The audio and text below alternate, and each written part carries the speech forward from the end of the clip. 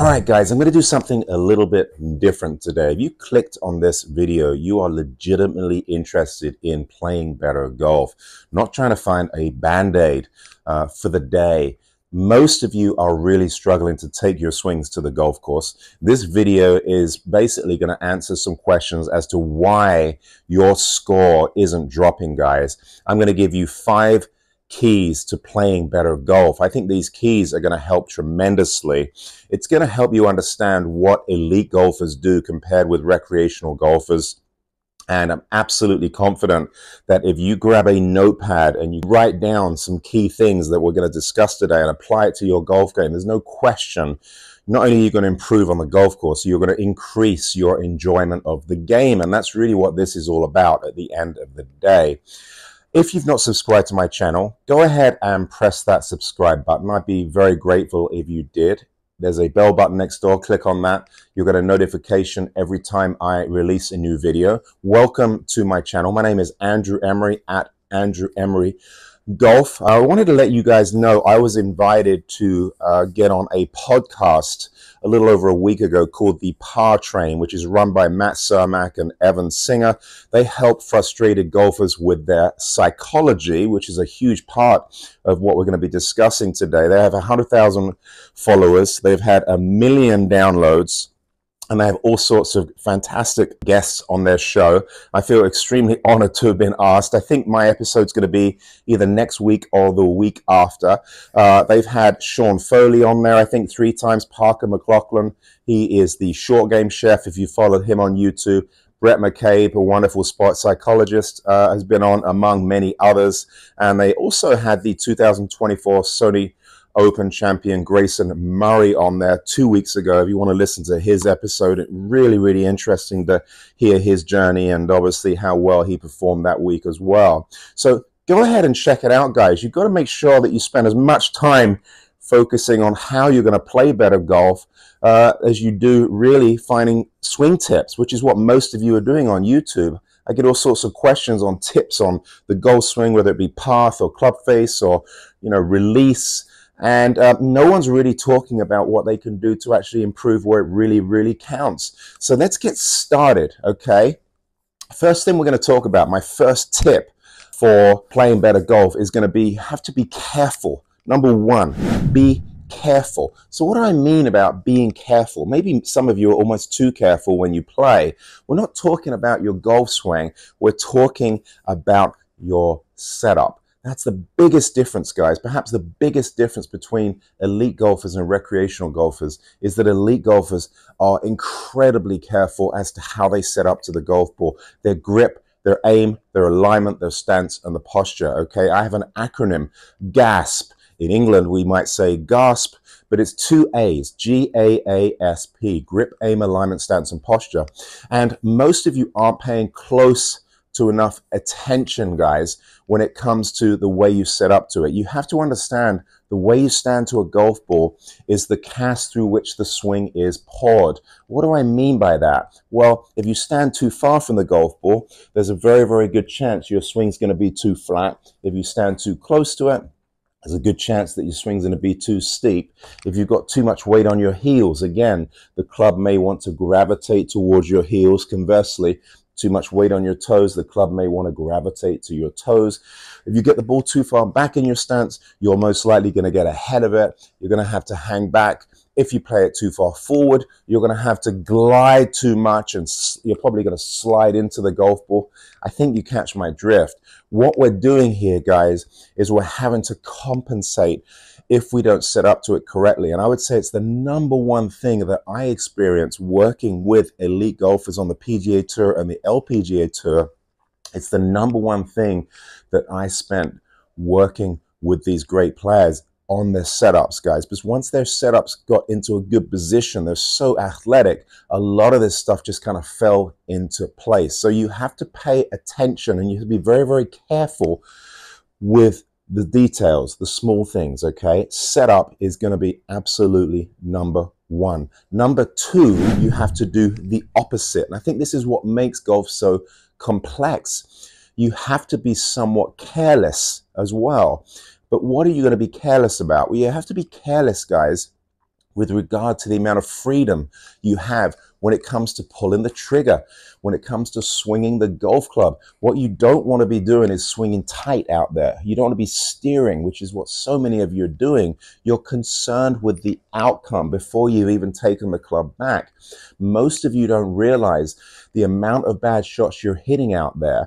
Probably 50% of those bad shots you're hitting, you're too concerned with the wind, or you're too concerned with the water in front of the green, the smoke and mirrors, of course, that the architect is putting in front of you, okay? You've got to learn to dial it down and swing with a degree of reckless abandon. I like to call it swinging irresponsibly. We need to swing with a degree of freedom, okay, and athleticism, and we need to allow the golf ball to get in the way. And I'm going to give you a little trick here that I want you to pay attention to. We've got some golf every weekend, guys. This week is the Phoenix Open, okay? And we've also got the Super Bowl on Sunday, okay?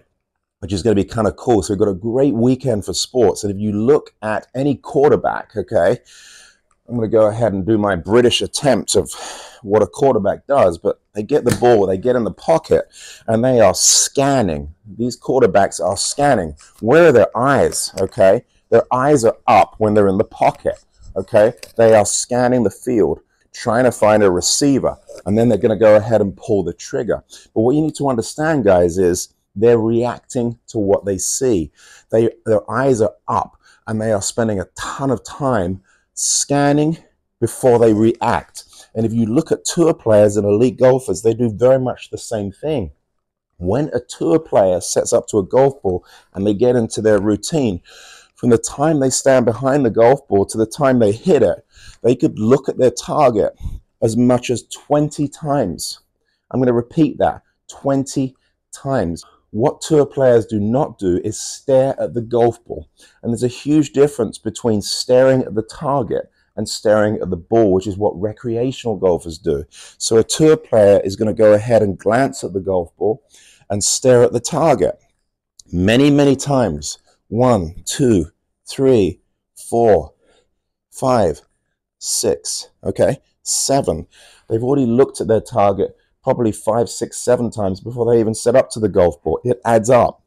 What amateurs do is they stare at the golf ball and they'll turn and glance at the target, and that's it. So if you're staring down at the ground, guys, you're not going to react to your target dynamically. You're not going to react to your target athletically. You're not going to swing your arms freely through the golf ball towards your intended target. What you're going to do is naturally hit at the golf ball, because that's where your mind is focused, okay? If you look at the ground all the time, you are going to swing your golf club towards the ground. The idea of even swinging to a balanced finish is going to be very, very difficult because your mind isn't focused on your intention, which is to swing through the golf ball. I hope that makes sense. That's what you see with really, really good players. So you have to have your eyes up and you have to swing carelessly in that direction. You need to be reckless. You have to let it go, okay? Don't hang on. Let it go. Number 3, you have to play within yourself. You see great players playing within themselves all the time. They understand the 80-20 rule. If you can pull the shot off 80% of the time, go ahead and pull the trigger. If it's 70, 60, 50%, do not, okay? Don't take unnecessary risks when you're on the golf course. It only takes 1 or 2 really bad holes, what I would describe as blow-up holes, which all of you are having, whether it just be 1 blow-up hole on the front, maybe it's 2 blow-up holes on the back. Really put some thought into what happened when you messed up, okay? If you understand the 80-20 rule, much of the time, you can hedge and avoid some of these big mistakes, okay? If you change your scorecard, that's terribly helpful. When I was 10 years old, my dad changed the scorecard from a par 72 to a par 108. That's 36 over par. He saw that I was getting frustrated, guys, when I made a 7 on the first hole because it was a par 4 and I'm just a wee kid. I'm 10 years old. And he said, son, you're not a scratch golfer. He went through the whole thing. He explained to me what that meant. Okay. Once he changed the scorecard, my mindset shifted altogether. Okay. I played to my scorecard. What does that mean? For you 18 handicappers out there, for example, what you'd want to do is take the 2 easiest holes on the golf course, make those pars, take the 2 hardest holes on the golf course, make those double bogeys, and you now have your own personal scorecard. You need to stay in your lane. So when you hit a bad shot on number 1, it's not the end of the world. It's not a par 4. It may well be a par 6. When you have that kind of intent emotionally, it takes a lot of pressure off. Okay, what you're going to do is perhaps instead of hitting that 3-wood out of the rough and turning your 5 into an 8, maybe you're going to grab a 7-iron and you're going to hit it down the fairway on the left side and go ahead and make a 5 instead. So those are incredibly important, guys. So learn to play within yourself.